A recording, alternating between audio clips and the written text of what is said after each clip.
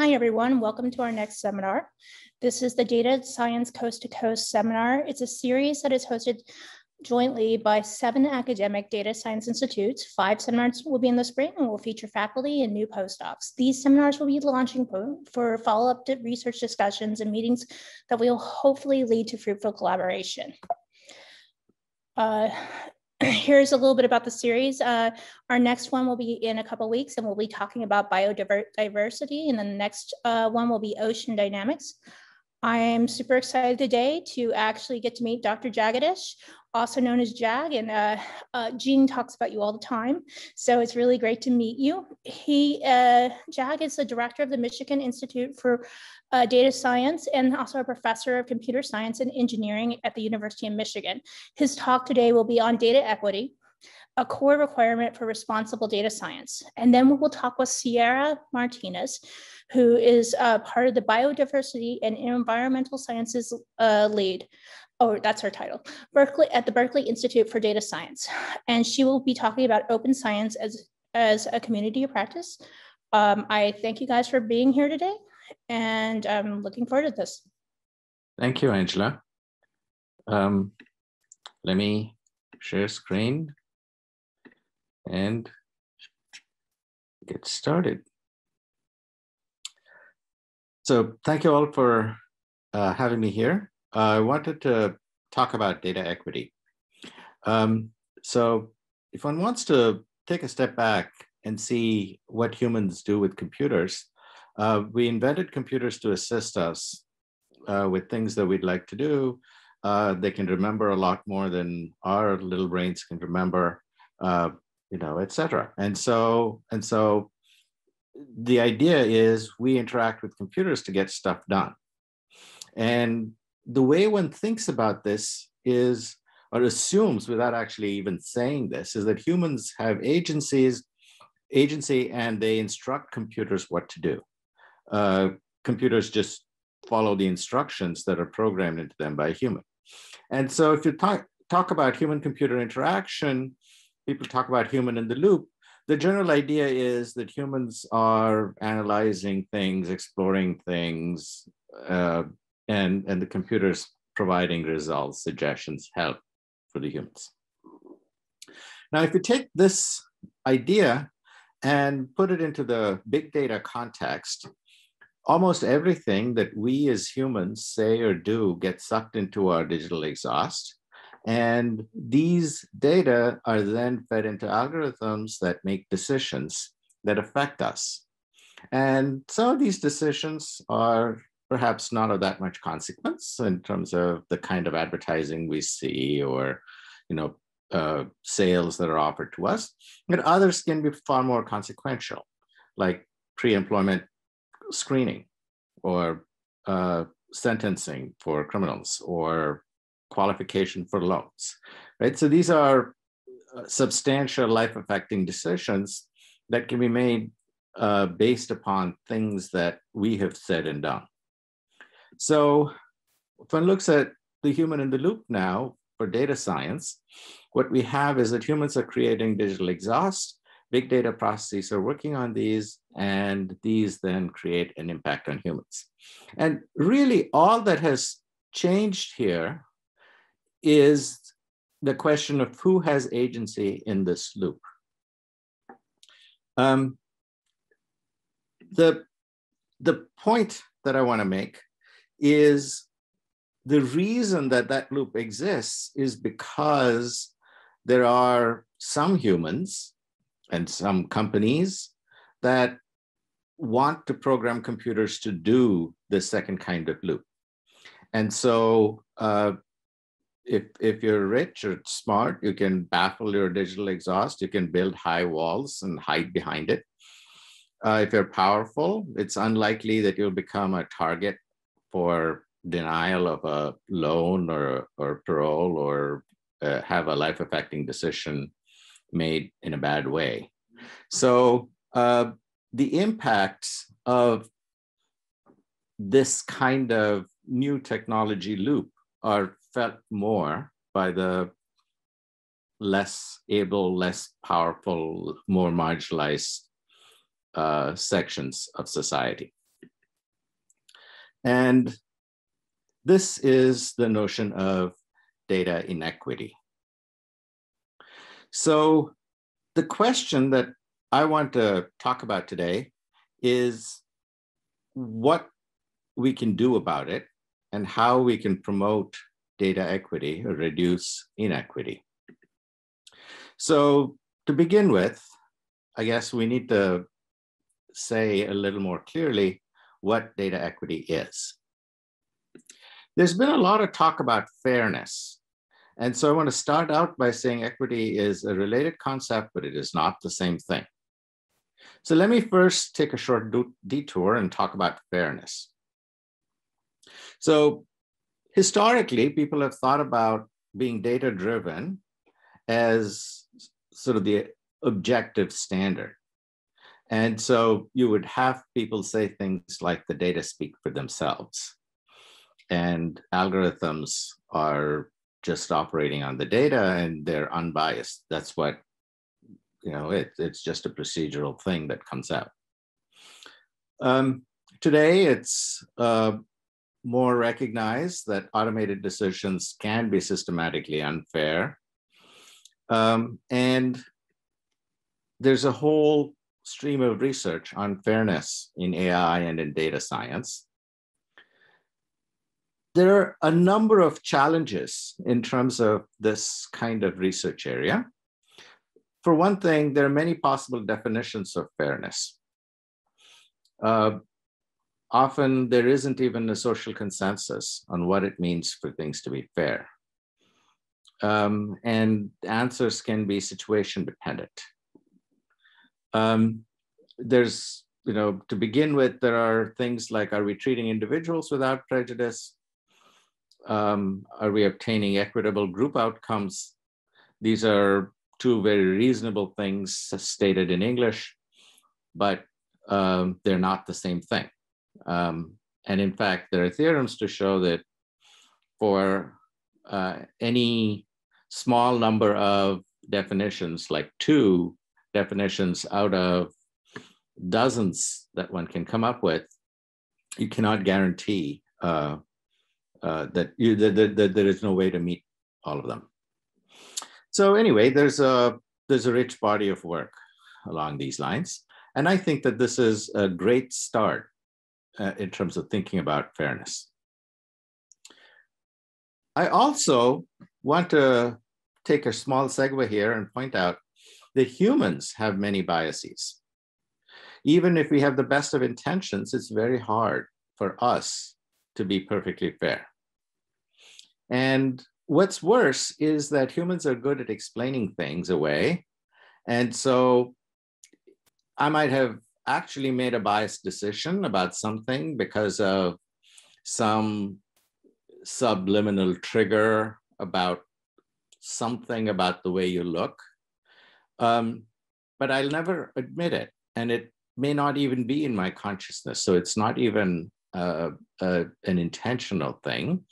I will have other plausible explanations that I might construct for why I thought you were not trustworthy, or you weren't going to do well at the job, or whatever it was that I had this subliminal emotional negative reaction to. With algorithms, you can measure bias. And so you can aspire to do a lot better. And so there's value to trying to make these algorithms do the right thing and help them think about how one does it. So when one thinks about how we're going to solve this, and one thinks about the work that has been done on fairness, this sort of fits into the popular conception of big data being fed into this big AI magic box that generates deep insights. And these deep insights then go help us accomplish whatever it is that we need to do, like doing classification. And it isn't just the popular press. Companies like to tell the same story. This is a picture that I got from the website of a Silicon Valley company. So what we found, though, is that there is a big data ecosystem, and there are many, many parts to this ecosystem. And a whole bunch of us from a range of institutions around the country wrote a white paper about this a few years ago, pointing out that the work that needs to be done with respect to big data is much broader than any one box that somebody might get focused on. And what I want to say is that in this big picture of the big data pipeline, if you think about where AI fits, that's the analysis and modeling piece. So you're building AI models. And that's very important, and that might be even perhaps the most interesting box, but it is only one of the boxes. And if one is going to address questions of equity, one has to be thinking about it at all of these stages of this pipeline and everywhere in the ecosystem. So let me then move on to what equity is. And this cartoon depicts the idea very well. The picture on the left might be somebody's mathematical definition of fairness, and perhaps actually a very reasonable definition of how you might fairly distribute boxes to stand on. And what we want to do is to think about a more holistic solution like the one on the right. And when one thinks about what that means, what we find is that there are many sources of inequity in the world. Just like in the cartoon, there were 3 people of different heights. And technology is an amplifier. It's an amplifier of good things and bad things. And if we just use technology to speed up things, we might speed up things that are inequitable, and we might actually end up exacerbating inequities because of this amplification. And so what we want is to build systems that amplify the desirable parts of data science and mute inequities, right? So this is what we call data equity systems. And if one thinks about different aspects of the data science ecosystem, one can think about different ways in which different places that one has to address questions of equity. So let's begin with data acquisition. What sources are available? Who's represented in these sources? What is measured? Is that what we really want to measure? Almost always we have proxies for the things that we really care about. And we have to worry about how the proxy differs from what we would want. And then there are questions of who's in the data and what we owe to them. Do we have privacy responsibilities? Do we have a promise of no repurposing of the data that we might have acquired for one reason or another? Then we get to data cleaning and integration. Real data are always messy, and data cleaning is necessary. But if you're going to do data cleaning, cleaning is based on some assumptions. There's some model of what's dirty in the data. So for example, if you have missing values in the data, rarely are these values missing at random.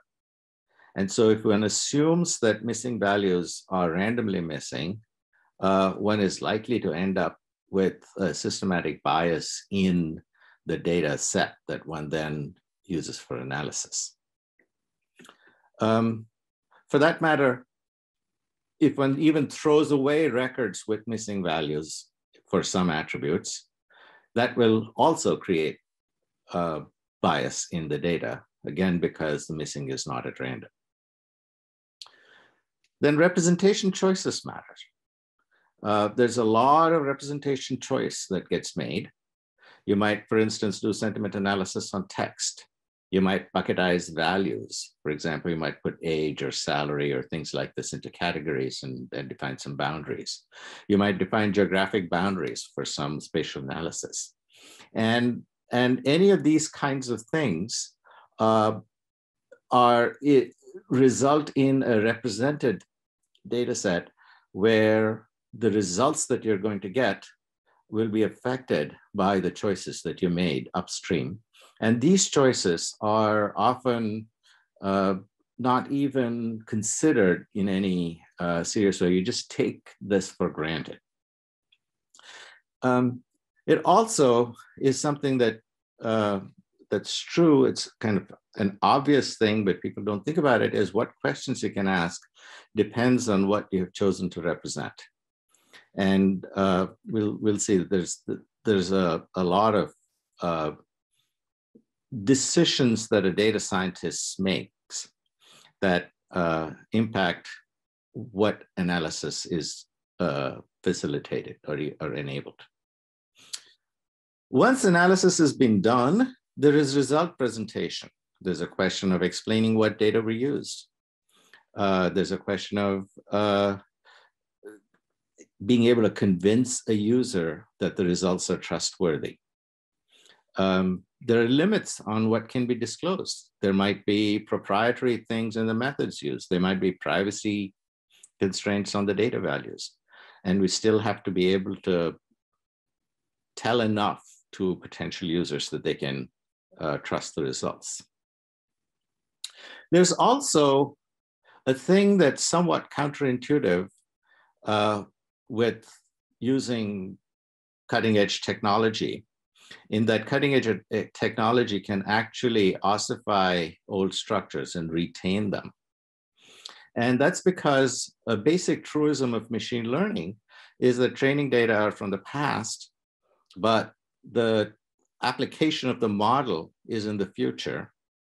And so the assumption is that the future is going to be like the past.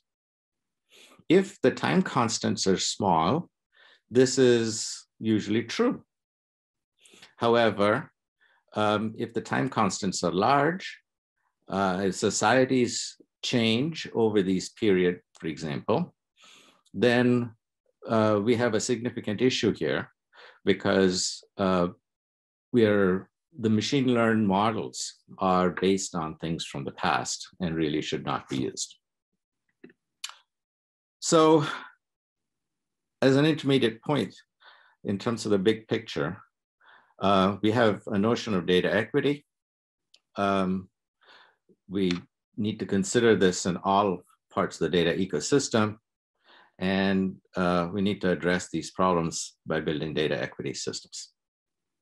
So what do we do with this? I want to talk about equity from a different perspective and start talking about some solutions. So we've identified 4 facets of data equity, each of which I'll talk about in the next minutes. So first, representation equity. There are underrepresented groups that are historically suppressed in the data record. And we have to deal with this upfront when we begin with any data set that we're going to use in our data science pipeline. So if one considers COVID-19 as my running example, there might be racial disparities in the availability of testing. This was certainly true early in the pandemic. And there might also be disparities in the desire of individuals to be tested in terms of whether they trust the medical system. And for both of these reasons, there's likely to be systematic biases in the collected data in terms of how many COVID-19 cases were reported, confirmed by race. And if you're going to get that kind of systematic bias in the data, and then you're going to do some kind of analysis on the impact of COVID on health and look at disparities by race, you've really got to adjust appropriately if you're going to get valid results. So we've been doing work on what we call coverage, looking not just at one attribute, but at intersectional representation on various attributes of interest, like sex and age and race and so on, and finding combinations of attributes that are underrepresented in a data set, and trying to develop methods to correct for these representation inequities. We also have work on pattern counts, which I'm going to skip in the interest of time. I want to move on and talk about feature equity. If one thinks about representation equity as issues of rows in a table, feature equity has to do with the columns of the table. So it is, what attributes are we recording in the data set? If certain attributes are not recorded, then some kinds of information is just not present in the database. And therefore, it's not available for analysis. So for example, if race is not recorded when somebody's treated or somebody's tested for COVID-19, then and then you want to ask questions about any systematic biases or racial disparities in health, you have to somehow impute race because it was not actually recorded in the data. So that becomes a challenge. One of the things that one has to address with feature equity is whether one is recording features that might be material to particular subgroups in the data set, features that may not matter to others or the majority of the entries. And it is certainly the case that the richness of real life is lost when represented in a few bits. And there's a lot of scholarship on, thick data, or how one represents more, captures more of the nuance of real life. However, capturing data in a few bits permits quantitative analysis. And so that's why this is done. The key point is that this quantization matters. We have to think about how this is done. Also, recall issues of human bias. Given that humans are biased, qualitative inference is not necessarily better. It allows room for human prejudice. So for example, there's a lot of talk about vaccination passports these days. If there are to be vaccination passports, we want these to be uniform. You want these to be issued by a centralized authority. You want, for anybody who is examining a passport, not to have to exercise their judgment, because the more you leave that up to human judgment, the more disparities there will be in terms of acceptance of the vaccination passport and whatever benefits are supposed to be provided with it. In terms of our research, we've done a bunch of work on fairness in ranking. And the basic idea is that you can change the weights that you give to various criteria that you might wish to apply. And that can significantly impact who gets ranked higher or who gets selected. I'm not going to go into more detail since I have just a couple of minutes, and I want to talk about a couple of other types of equity. So access equity is who has access to the data and data products that are created. And here it's sharing of results, not hoarding. And there's a lot of work on data sharing and reuse, but also a question of how results are presented, whether the way that results are presented enables people to understand the data and come up with good, will come up with a fair understanding as well as being able to trust the data. So for example, one could honestly, on this kind of a squiggly time chart, pick the two dotted points and claim that there is a decreasing trend. The claim of a decreasing trend is obviously laughable on this data set, even though the fact that it went, that whatever we're measuring here went down from October to June is completely true. So we've been doing a bunch of work on different types of cherry picking. It turns out that there is a notion of stability, which is how one has defined a model and whether the model gives results that wouldn't change if you perturb model parameters. And so if you look at department rankings at one of the popular websites that does this, we showed that there are many choices of department rankings that one could come up with by changing model parameters. And again, I'm going to just move on. I'm happy to address questions about any of these things or the technical things later on.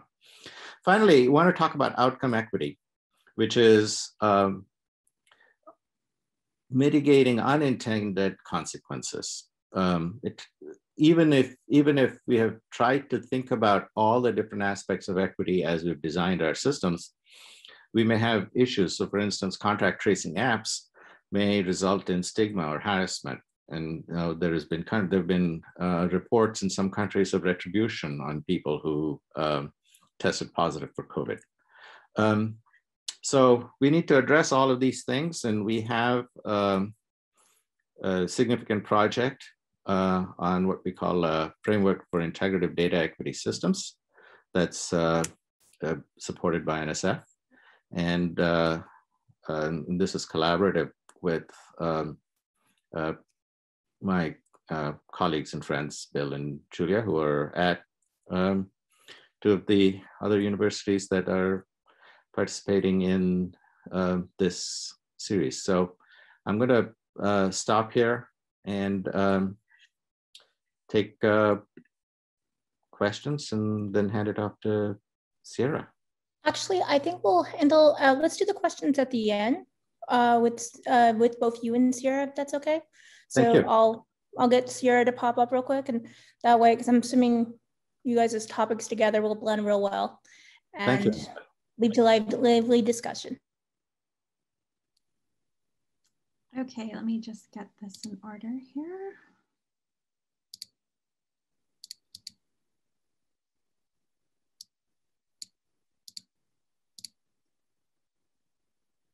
Okay, can everyone hear me? Yeah. Okay, so I'd like to thank the organizers for inviting me today and giving me an opportunity to talk about my work. I pivoted to talk about a specific project I was working on because it was just published last month. So I'm going to focus on that paper. And that paper really aims to help researchers who are performing open science and data analysis in the wild. So specifically how to design data-intensive research products. So I want to start a little bit with my background, because I think it really informs how I approach open science, computational reproducibility, and overall how we communicate about these topics within academia specifically. And I also think that my path to these topics is a very popular one, and it highlights the challenges that we all face when trying to do data science and data intensive research properly, in quotes. So I got my PhD, not really interested in programming or data science at all. I was really fascinated with evolution, specifically plants and how they get their shape.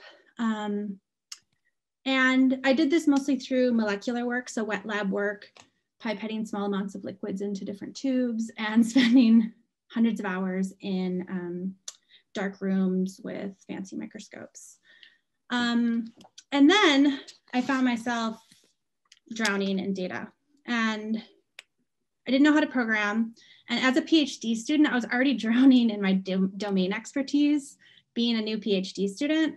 And I was overwhelmed and overworked, and there really wasn't a clear path at that time to understanding how to get out of it. I knew I wanted to use this data to answer the questions I was truly interested in, but I don't know how to get there. So I knew I had to program, but that's just a small fraction of what I needed to learn to do this work properly and in a reproducible manner. So you have to learn how to make your code open, and you have to learn how to make it readable. You have to learn Git, which was terrifying at the time. And all of it's really hard, and you're balancing this with already your domain expertise. So it seemed like everyone I talked to at that time who knew what they were doing, I was confronted with some very opinionated strategies and often contradicting strategies. And they were using terminology that was confusing depending on which domain expert I was talking to. And it was just really difficult. And it still is very difficult for someone new coming into this. So it took me many years to find a community that were more empathetic to beginner users. But over time, I learned how to program, and I really thrived. And I fell in love with data and programming and data science in general. And the main thing I love about it is that it changed how I approach my research and how I approach my science. It allowed me to ask bigger questions, and it made me see the world in a new way, kind of with these data streams all around me. And these big questions is really what I kind of gravitated towards. And that's basically what I do now as the research lead of biodiversity and environmental sciences at BIDS. I focus on large data intensive work that tackle big questions like how life on this planet reacts to a very climate uncertain future. And I like focusing on big teams and using large data repositories for that. But backing up a little bit, early on when I was learning, I became really passionate about giving back and giving to the community and how we train our next generation of programmers and data scientists, and really focus on how to properly teach them these skills. And I found that actually teaching data analysis in a reproducible way is actually very difficult. And I became obsessed with the question of why it is so difficult. And so it's been over 10 years now that I've begun training for data science methodologies, especially in reproducible science. And I consider myself now more, well, just as much a data scientist as I am a biologist. And while I was doing my postdoc, I found a community of people who were also obsessed with this question of why. Why is it so hard to teach data science, and what data science really looks like when performing research? And through many conversations with both software engineers, computer scientists, statisticians, the whole gamut of multidisciplinary researchers at BIDS, we began having conversations about defining reproducible data workflows and building a way to teach others, and especially best practices of data science. And I truly found kindred spirits in Sarah Stout and Valerie Vasquez. And what resulted from meeting with them regularly is a collaboration of this new paper that was just published last month in PLOS Computational Biology. So our paper is entitled aptly Principles for Computational Biology, or Principles for Data Analysis Workflows. And that's what I'm going to focus on for my talk.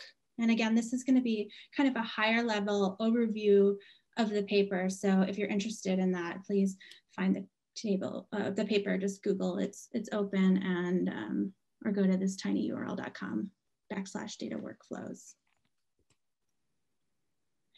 And especially if you know new students, so the audience for this paper is students new to research or researchers who are new to data intensive work. I basically wrote this paper for past me, who was drowning in data and didn't have a clear path on how to design my way through a data intensive research project. So it all started that we knew that all of these subjects, they were connected, but we didn't know the context and the exact definition of how they were connected. And when we were having conversations about these, there's lots of overlap on how they're connected, and it was always muddled in our minds.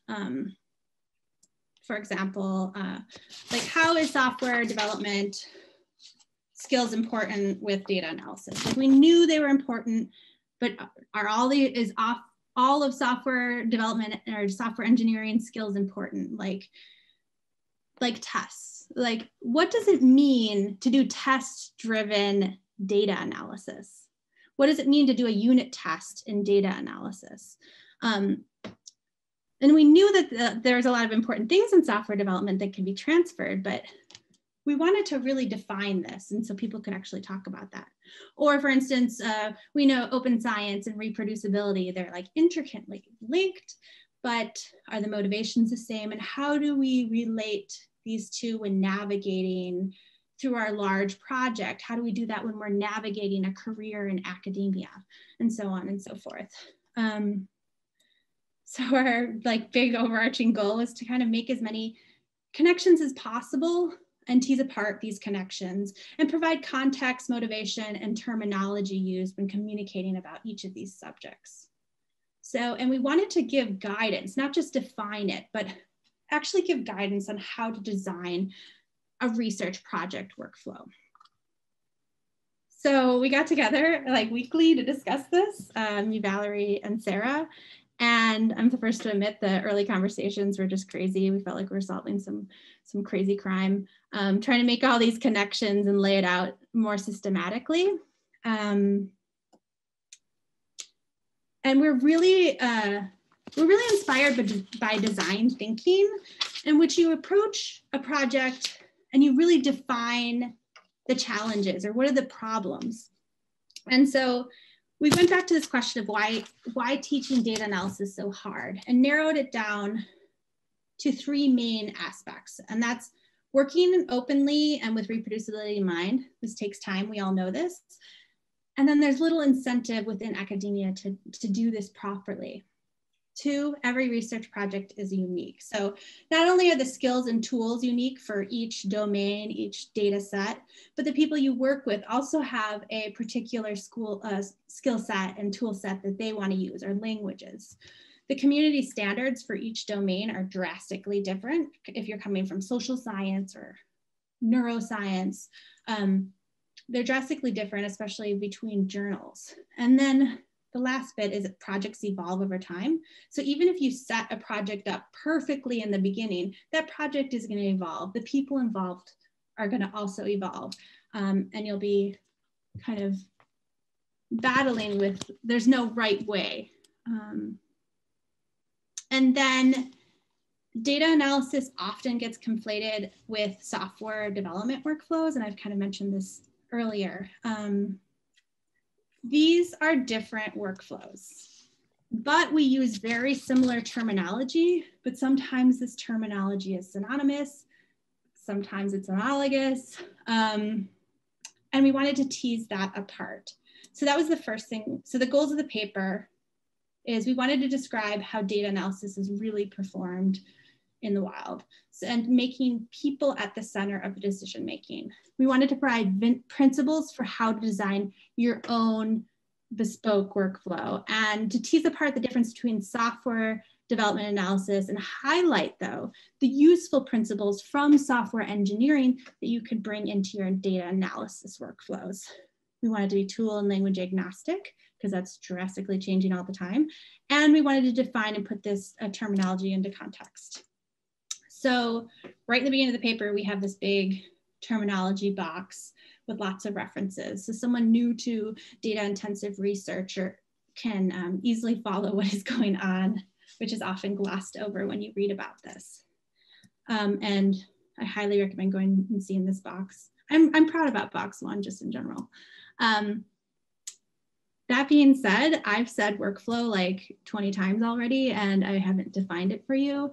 And workflow and pipeline is these two terms that are often used synonymously and very differently depending on the context. So right now I'm going to just define how I am using it in the paper and in this talk.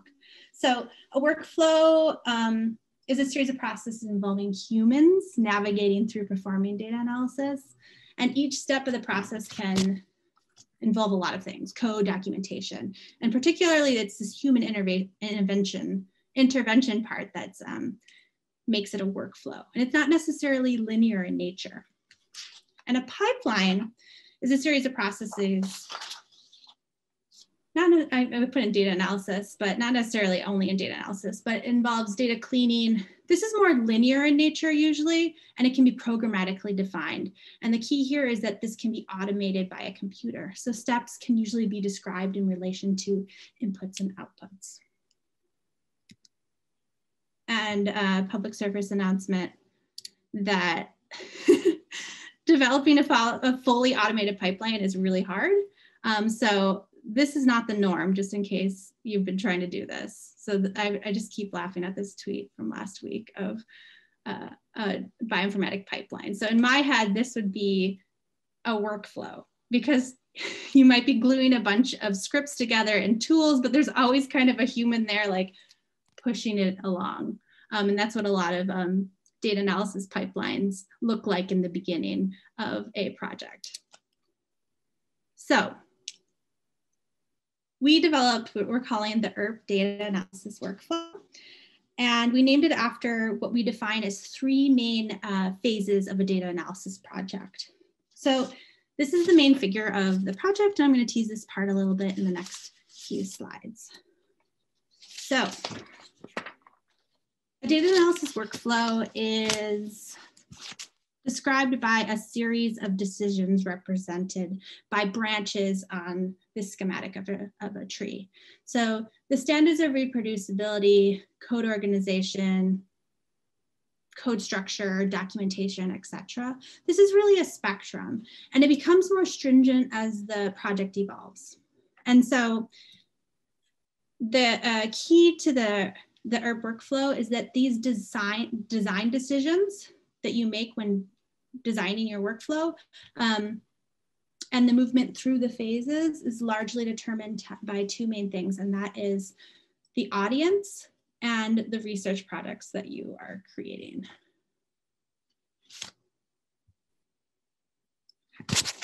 Sorry, the video is blocking a lot of my slides. I can't seem to fix it, but we'll go on. So I'm going to just briefly go over each stage. And again, for more details, see the paper. We actually go into questions you can ask yourself during these phases and when you're designing your workflow. But I'm going to just do a higher level of each of these phases. So in the exploratory phase, which is the first phase, this is the messy part of the phase where you're testing your data, you're looking at missing data pieces, you're looking at the distributions of your data, you're looking at what tools work and don't work with your data. And this is a really creative process. You're trying a lot of things and the project could go in many different ways. This is also where you hit a lot of dead ends. And the main audience here is yourself or your future self. So you do want to document your code. I'm not saying this the spectrum of being reproducible at this stage or being organized is less, but you do want to document for yourself and future self, just doesn't need to be as stringent as later on. Because a lot of the stuff here you're going to leave behind. And I'm not saying that these pieces aren't important. The process of the exploratory phase in itself is important to go through, but you don't need to spend a lot of time perfecting the data management and data documentation early on in the project. And in the refinement phase, and I want to also mention right now, you can go back and forth through these phases, but just to identify where you are in the phase is the key here. So in the refinement phase, your audience is your small team. And in academia, this is usually your lab or your collaborators or a group of interns. It's who you share your data with. It's who you talk about the results of your data with. And you keep them at the forefront of your mind when you are developing data management schemes and developing documentation. The standards here are defined by your team. And this is when maybe documenting your data management strategies for the team becomes more important. The key here is that the purpose of this phase is so that you can work with your team. You guys are using similar strategies so that you can review each other's code, use each other's tools, borrow each other's scripts and things like that. They become very important for a cohesive working data science team. And so the polishing phase is to polish your research products for your wider research community. So this is what it's going to help your community. And this is kind of a backwards L shape. And the standards of this phase are more stringent, but again, they're very specific about the research community you're in. So this is also important why you need to, as a community, keep in your mind what you need from people doing research in the field. And how that's different from the standards that you have for a small research team in your field. So the polishing phase, it's really key is the research projects, the products. So the key point is that research products can emerge at any time during the life cycle of a research project. We have to stop thinking about a research project ending with a peer-reviewed journal article. And we kind of wrap everything up and everything backs up that research article. That's important. That's that pink line that you see throughout. That all does need to be wrapped up and be perfect for when you're presenting your research results to everyone. But throughout the whole workflow of your project, there are more intermediate steps that can be important, not just for the research community, but for yourself in defining who you are as a researcher or defining who you are in your career. If you plan to become a professor, maybe spending more time on those end products and wrapping them up neatly is going to be more important than writing a perfect, software product or a scientific piece of software that is really well tested and well documented for consumption from the community. And I'm not saying that's right or wrong. I'm just saying that there isn't enough time for everything. So you really need to be keeping yourself and the incentives of your career at the forefront and having those conversations with your team and your PI and where you're going with all of that. You want to keep, there's a lot of effort put into research projects and they should be defined by these three motivations: getting credit for your work, gaining skills for your next career step, and of course, supporting the results of your research. And again, I want to push having these conversations more within your team, so understanding where everyone is coming from when discussing this. So I'm not going to go into specific research products that come out of each phase that are important and how they can be important in your overall how you perform your research, but they can come again at any stage. And you can get credit for things that usually aren't valued within academia. Like if you have a data management plan, you can publish that now. If you create a R library, you can publish that now. Balance what you want from your career in academia, or if you're going to go into industry, balance what you need. And so the main takeaways are a research project success is more than just a traditional peer-reviewed paper. Standards are defined by your community, and alternative research projects, they get credit for your skills, but they also help you define your reproducible data analysis workflow. And don't be scared, computational reproducibility in the end is just a fancy word for being really organized. And I truly believe that the skills it takes to do computational reproducible work is where all the really big questions are, like the questions I'm interested in, like how organisms react to climate change. And that's kind of where I'm going now. I want to have big teams with lots of taking advantage of big public resources of data repositories. I have some questions here to ask yourself to change the culture of more incorporating this into your lab culture. And I'd like to thank Sarah and Valerie and BIDS in general and Rebecca Barter for her helpful feedbacks and edits on the paper. Thank you. Thank you, Sierra. Jag, would you come back up? Well, I have a few questions to talk about. Sierra, will you take down your slides if you could? Yes. Thank you. Question for both of you guys. Do you imagine, because we've been talking about, you know, the application of AI and the use of data, do you both see a time when we will have regulations behind all this? And maybe how far out it would be if we do?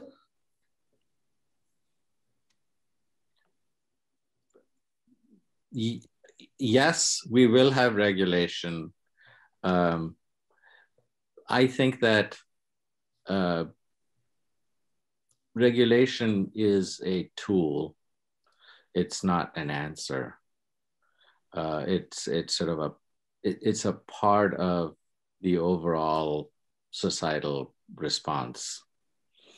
My favorite story on this is with respect to spam.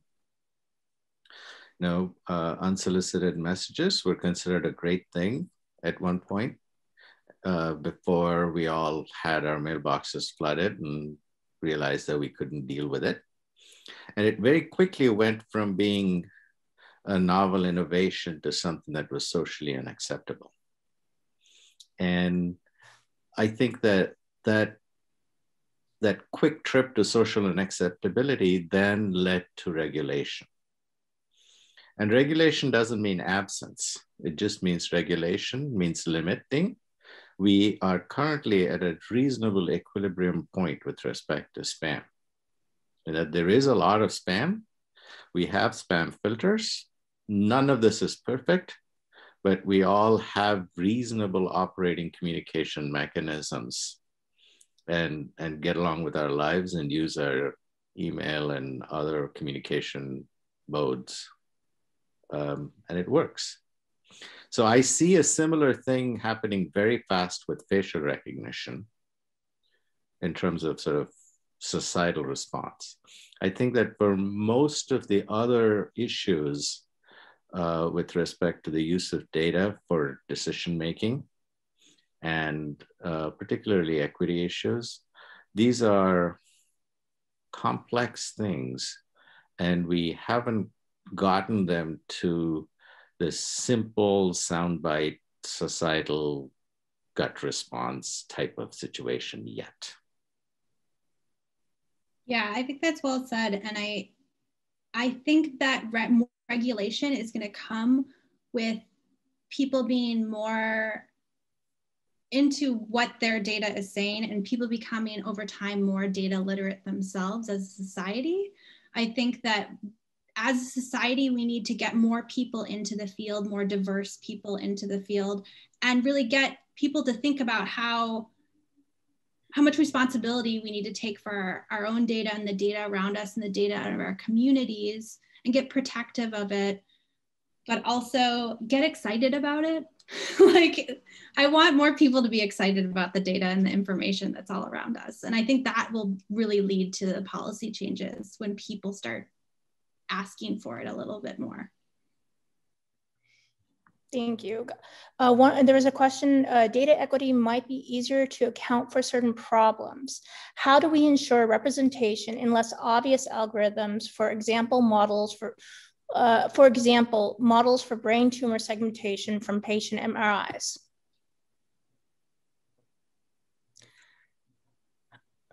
Yeah, I think the big challenge with representation is you've got to know what matters. Or what could matter. For a medical question, it isn't clear that things like race and sex and things are central. There are some things that are highly correlated with these things, but many medical things are not, and they might be correlated with other things that matter, and one has to understand what factors matter and make sure that one is getting good coverage of the factors that matter. Yeah, there's no easy answer. Yeah, I thought you made a very good point about when you mentioned basically that the algorithms learn shape, and when you start moving them to other places, they take that shape with them. And because obviously data science is interdisciplinary and we're all reusing each other's stuff, but we forget that often. And that it's, you apply something in computational biology and then apply something to, social networks, it's not the same thing. Right, and I think this is where the kind of stuff that Sierra was talking about becomes so important in terms of understanding what it means to do open science and understand how somebody can reuse somebody else's work. Yeah, I think these talks complemented each other well because it's first one, talking about the importance of all of it, but Sierra, it was great to hear what you guys, like, how do you actually do that? So knowing that there's a nice little how-to out there. From